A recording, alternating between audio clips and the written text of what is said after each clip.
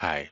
In some cases, you want to load your pictures from an external service, an external website, or a content delivery network, CDN as they call it.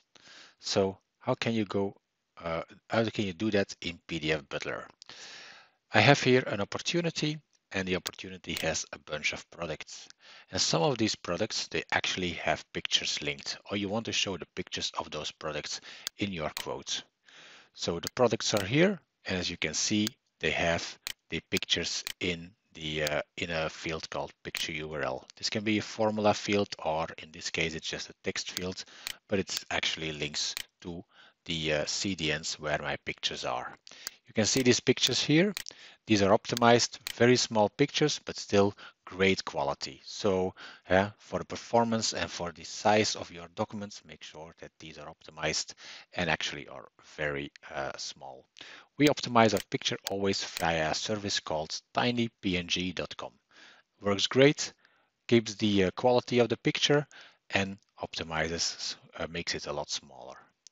Okay, so I have my products, I have my pictures linked. Now, of course, I want to have these pictures in my quote. So click the button here. You will see the result. It will have fetched all the pictures from the websites and all of my products to put on my quote. So I have my pictures here, I have my products here, and as you can see, the pictures are pretty good. They are very high in resolution, but still my document will be very small because they are optimized. So how did I do that? I started off, of course, with creating a doc config. In this doc config, I have added two data sources. The opportunity lines data source. So this selects all of the opportunity lines that I want to do, that I want to take. And of course, I have the product 2 ID here because that's the link that I want to use to know which picture to load with which product. Then this has a child data source. So, and this child data source is actually of type picture list. The parent is the opportunity lines data source that I just saw.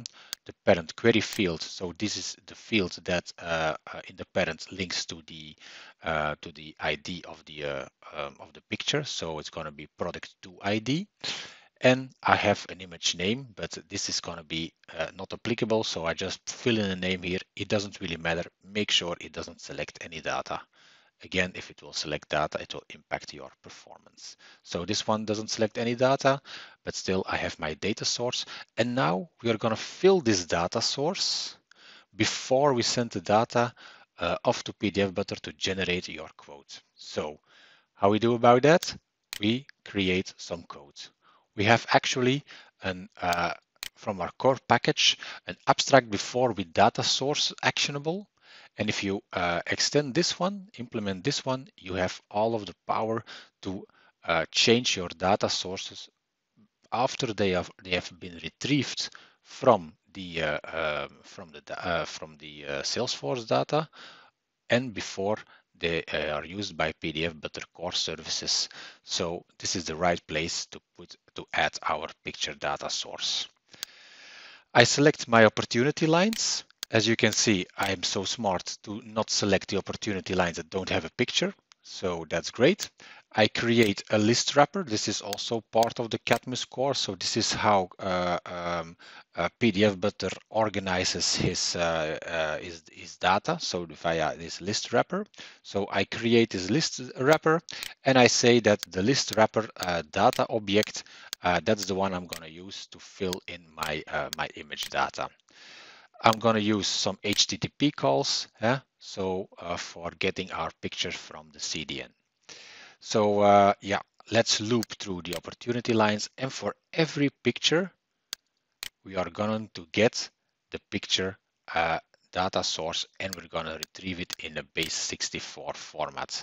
This base64 format, we're going to put like this into our data source. So we're going to create a new record from the type map string, and we're going to fill in our information.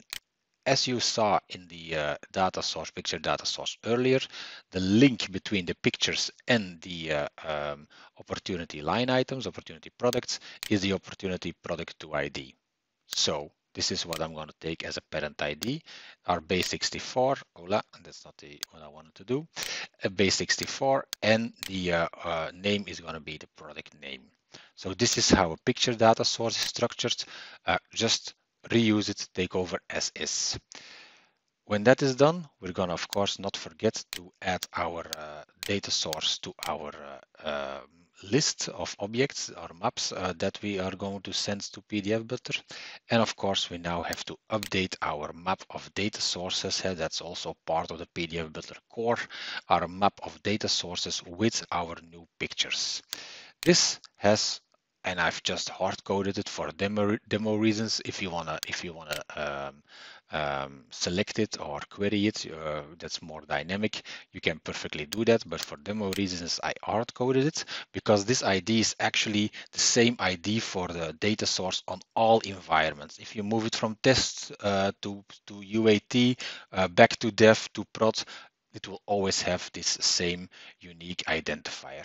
How did I get this identifier?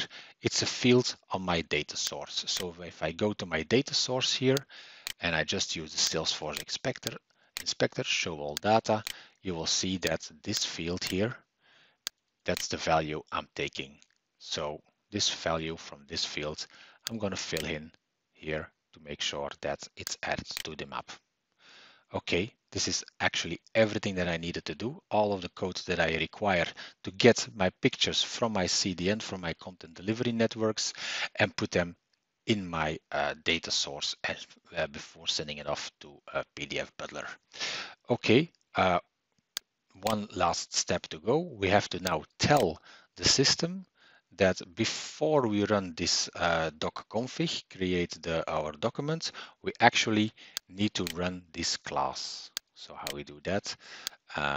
We go to our doc config, and you see here that I have the actionable related list added. If it's not there, the actionable related list, you can just go to the page layout and add it, of course. So that's not that's something everybody can do. So just add the actionable related list and create a new actionable. The new actionable is going to be of type run class, because we have created our own class. So let's take a look at the actionable, and all the rest is very easy. So we have our class that we are going to run. Make sure the class is global, very important. Make sure it's global, a very common mistake when using the actionable framework. We're going to indicate that it's before but after data sources. If this value, pick list value, is not present, you just add it. That's not a problem. Maybe you have an older version of PDF Builder. Maybe it's not there out of the box. Very possible, because this is not. This is really very complex stuff, and we want to only bring that to top users. So just add this this pick list value so the system can know about it. Make sure it's active, also a very common mistake that people don't put it active. So make sure it's active, and that's it. That's all. Now our actionable is linked to our .config, means that before I run this .config, the class will run, and the class will actually update, as you can see here, our data source with our pictures. Result, you just seen it. I click the button, it gets all of the data required, it gets all of the pictures required, and it generates the document. And this is the result. Every picture linked to the opportunity line item to which it belongs, and the ones that do not have a picture linked, of course, they just remain empty and the placeholder is not there. One last thing that I might need to show, what is the template document that I've used? A very simple one. So just one table, our header, and we have one row that we are copying. This row has a picture placeholder, so you can just use this picture stuff here. That's when you select this screen, you can just put a picture name here. It has two simple merge fields, PDF Butler merge fields that you can use, and we're just going to repeat this row. So our config, how does it look? Very easy. Let's open it.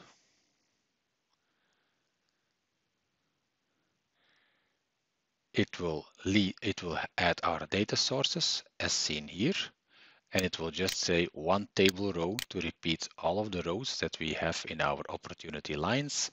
And for every row, add a picture. If the picture is not there, of course, it will remove it automatically. Add a product name, add a product price, and that's it. That's our .config. So this is how you add a picture from an external service into your documents. If you want to read more about these picture data source types, of course, you can read up on our academy. All of the information is there.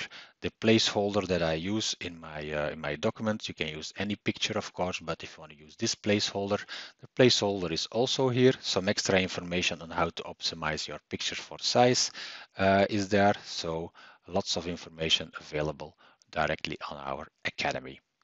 Okay, good luck. If you have any questions, do not hesitate to send a mail to support@pdfbutler.com.